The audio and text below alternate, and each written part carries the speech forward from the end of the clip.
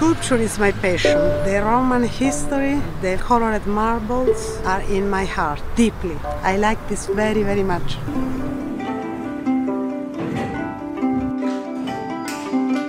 I'm Paola Santarelli. We live here, me, my son Aldo and my daughter Vittoria. Villa Lontana is our house. It's a very interesting history, like the history that belongs to the city of Rome. At first, it was the old Cassia Street where a lot of tombs around the way. And then becomes the house of the monks, and then the house for big personality like Poniatowski, like Canova, who was a sculptor.